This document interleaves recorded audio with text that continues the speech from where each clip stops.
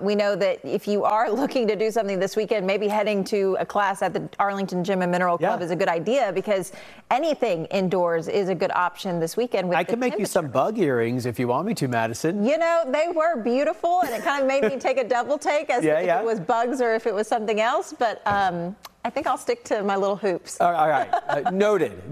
Maybe I'll find something else. You know what? It's not a gem of a forecast for us at all. We're going to be dealing with some hot days ahead. We have alerts in place starting today for the next 5 days, the hottest stretch of the year expected. So let's break this down a little bit more. Starting today, going through Tuesday now, excessive heat warning in effect starting at noon. Feels like temperatures as high as 112 degrees. Now, the hottest day of the year, I think Sunday into Monday. Morning lows staying near or above 80, at least in the Metroplex, so that makes it hard to cool down overnight, adding to potential heat exhaustion, maybe heat stroke if you're going to be outside. Limit your time outside. Now, these are the alerts from today all the way through Tuesday. You know, Sunday, Monday, 105. Now, we initially had an alert through Wednesday. I've dropped that.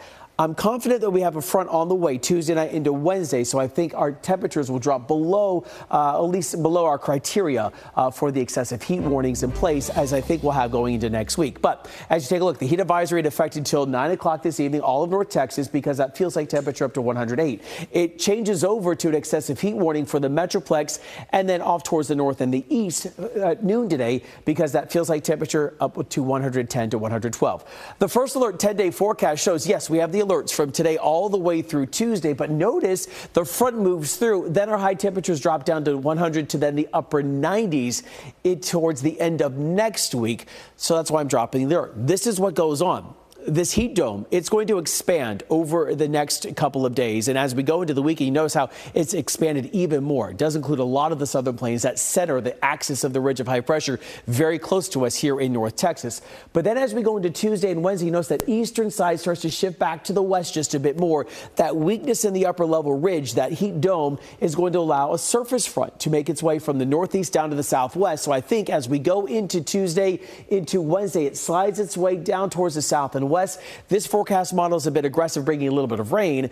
I don't think we'll make it there. I'm not confident about that, but we'll be cooler as we go in towards midweek next week. 86 is where we're sitting right now. We're not cool at all. Temperatures are continuing to warm their way on up. Right now, 88 in McKinney feels even hotter than that. We have temperatures right now across the Metroplex feeling like the 90s real fast. Feels like 97 in McKinney. You saw that first alert 7-day forecast, and here we go. You can see temperatures finally dropping back down to 98 by Thursday.